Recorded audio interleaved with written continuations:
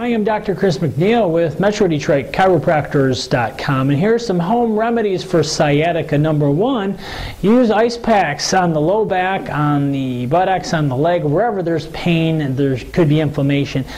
That could be used 20 minutes on, 40 minutes off to help reduce inflammation and pain. In addition, there's some great stretches you can do to help relieve the back tension and the sciatic tension. Pulling your knee as close to your chest as you can and holding, and then pulling both legs to your chest and holding. That can help stretch the nerves out and free up some of those muscle spasms that could actually cause pinching on the nerves too. Also, the sleeping position is important.